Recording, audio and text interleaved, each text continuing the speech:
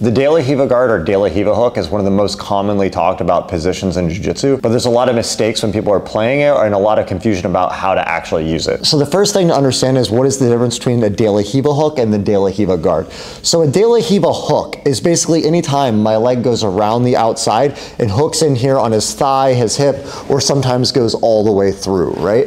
We're gonna use this for multiple reasons and we're gonna get into the controls in a little bit, but I wanna make a distinction between that and the De La Riva Guard. So the De La Riva Hook can be used with many different grips. I could have collar sleeve with the De La Riva Hook. I could have double sleeve with the De La Riva Hook. I could have sleeve and ankle, collar and ankle, and the De La Riva Hook can be there all the time. So when someone says I'm in the De La Riva Guard, that doesn't necessarily tell me what hand grips that they have, right? So usually when someone says De La Riva Guard, what they're actually referring to is this outside hand holding the ankle here, right? So now when I hold this ankle or pant leg, I'll often put in a De La Riva hook, but sometimes I won't even have that hook and I'll come up and I'll move around so it kind of goes in and out. So it's an important distinction to understand. However, regardless of what hand grips I have, there is some really common themes with a De La Riva hook that is going to be true in all the positions, and we're going to overview how to use that and how it all fits together. So before getting into the mechanics of how to control each type of De La Riva hook, another main aspect of why this position is so important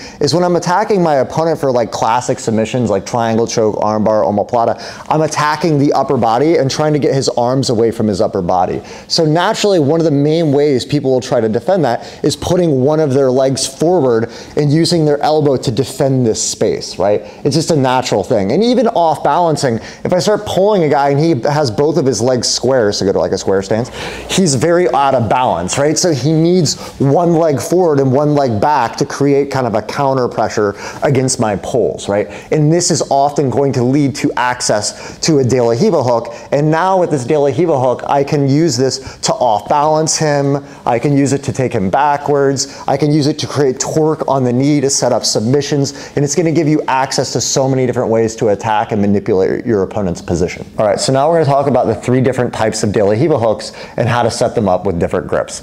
So the first kind of De La Riva, really there's two broader kinds, which is a shallow hook, which is where my foot here, you can come up this way a little bit, is where my foot is hooking in here on his thigh or his hip, and then a deep hook. We'll talk about the deep hook last. It functions very differently from the first one. The shallow hook I categorize into two types.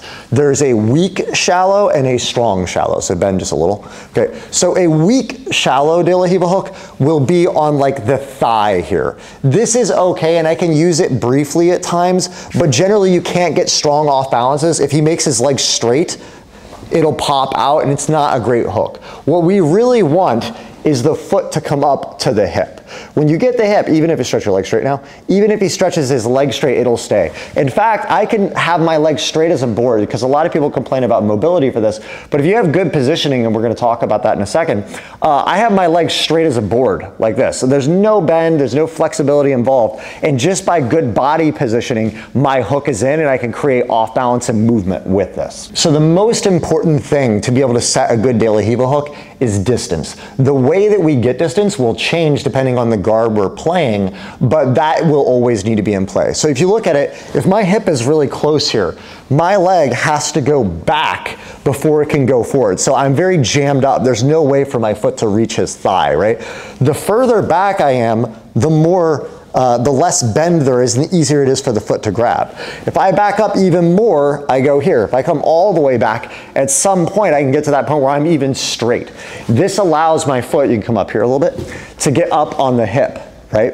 You see, the closer I am here, the more I'm gonna have that shallow hook. But if I set some space here, I can start getting that foot up on the hip, and now I have the ability to create big off balances backwards, what can turn into a berimbolo. If I have a collar sleeve, it can, if you keep his elbow and knee tight, when I have this big off balance, go around that way, right? When I have this good hook, I can create a big off balance there, and that can open up omoplatas. So we always have to be setting distance to get that hook. Step back forward a little bit here.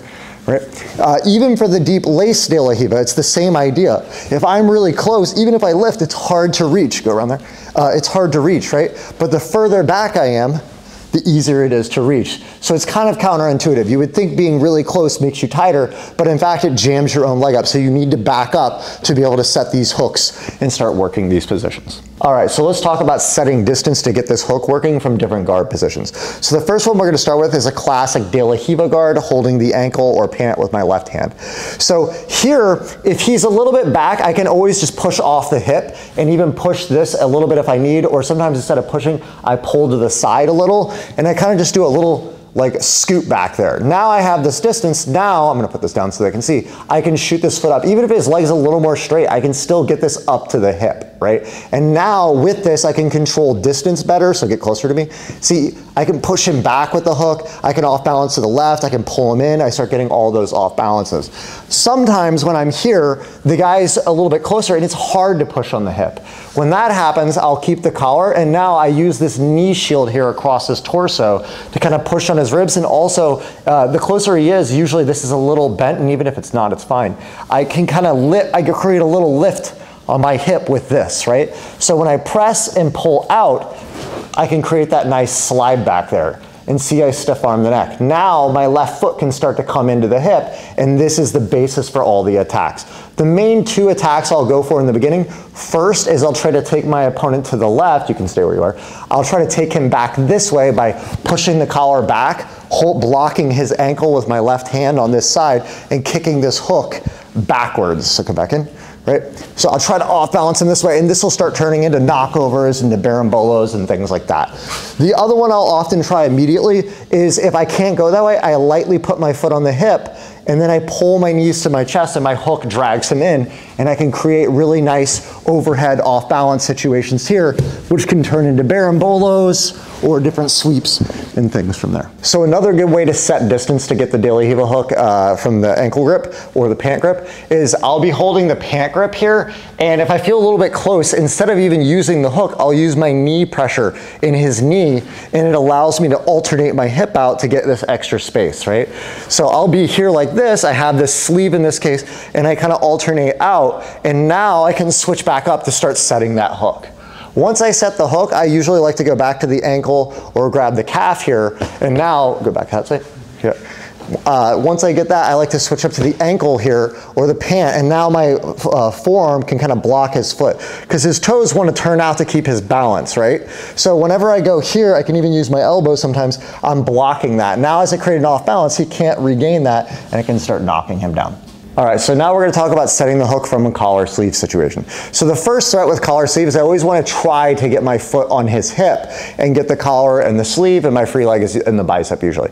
So from here, I'm trying to threaten going for an omoplata or triangle choke. If he doesn't respond, I can often shoot the triangle, can go in here and start attacking omoplatas.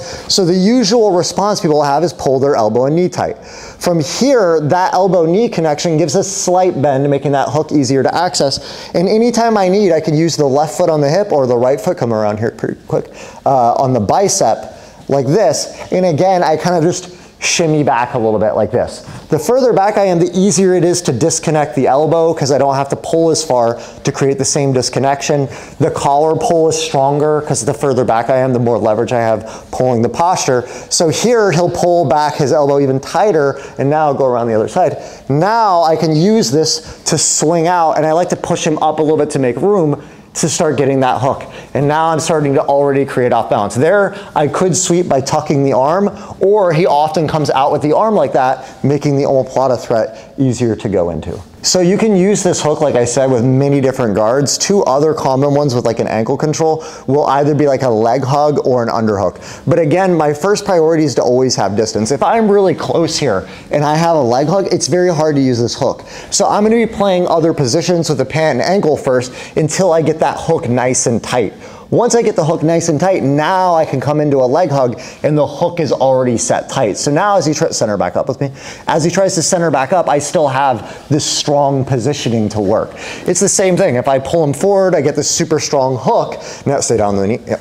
I come down here like this. Now I can underhook, and I have this good torque, come around this side, on the heel here, right? And now again, that hook is locked in. But if I was like early on in this position here, and I try to go here, I just don't have the same kind of torque on this thing, and it's slipping out. So double sleeve, you can also use DLR Hiva a lot. So often I have both sleeves here. Maybe the guy just stood up in closed guard. So if I'm too close, again, that hook's hard. So I like to use the alternation of my left knee and my right shin here to create slide back. So you see I use that knee and that slid me back. And now as I alternate back to the other side, you can go around that side, I'm gonna use my right heel or calf here to kind of downward pressure as well, and I can get even more space.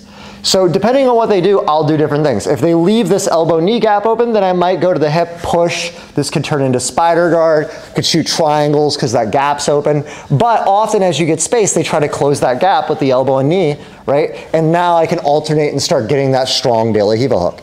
As I get this hook, I can start off balancing him backwards with this. I can start pulling him in to go up overhead, and you start creating off balances, right? But again, you have to understand for any of these hooks to work well, you need to be setting the space. All right, so now we're gonna talk about the deep lace a little bit. Again, there's a few different ways you can get to it, but the broad idea is I need space. So usually when we do this, we have to get some kind of lift off of our opponent's hip with our right foot.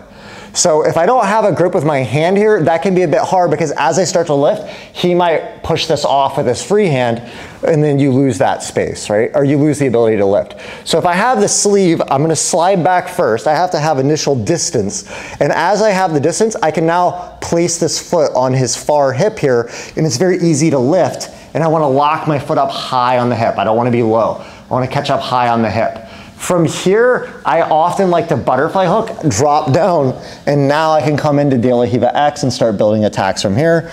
Sometimes, come back around this side. Sometimes I'll do it from across sleeve. So maybe I had a sleeve, he postures up a little bit, maybe I have this space, and really quick I'll use the foot on the hip. Sometimes if this leg is a little bent, I can even use it off of the thigh, but if it's really straight, then I need to push on the hip, right? Bend it a little, it's fine.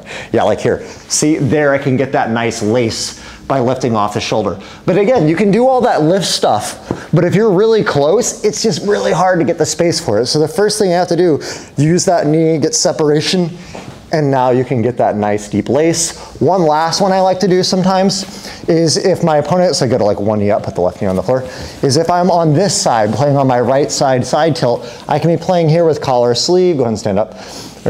I can be like this, and if I feel like that right leg's a bit forward, and put your left leg back a little, right? Like this kind of a position here, if I switch to the other side really quick, I already have so much space, you can switch in really fast to that. So you can do that from double sleeve, from collar sleeve, sometimes, posture up a little bit, even from like a reverse DLR Hiva. I could be here, I bring this out, I have so much space, the switch is really easy to go through, right? One more time. See, I'm here like this, I'm threatening reverse DLR Hiva, he's back, he hides that hand, right? Like this comes out, boom, lace there, and now I can start building from here. So obviously there's a lot more to DLR Hiva Guard than just that, but that's meant to function as like a foundational overview of the position. I cover a lot of DLR Hiva Guard in my collar sleeve course, and I have a DLR Hiva course coming out soon. So if you're interested in that, be sure to check out my website. The link is in the description, www.johnthomasbjj.com. And as always, if you like the content, like, share, subscribe. Thanks a lot.